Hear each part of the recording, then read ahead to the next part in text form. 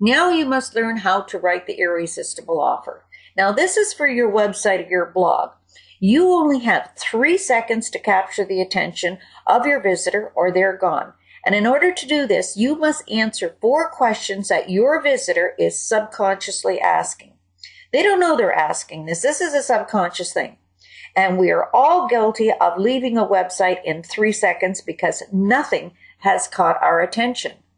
Now, here are the 4 questions you must answer. 1, what are you selling me? 2, how much is it going to cost me? 3, what's in it for me? 4, and why should I believe you? I'm going to use this presentation here as an example on how to write the irresistible offer, and I'm going to answer your questions. What are you selling me? A way to find money. How much is it going to cost? Well, no financial investment with crowdfunding. What's in it for me? Possibly thousands of dollars. Why should I believe you?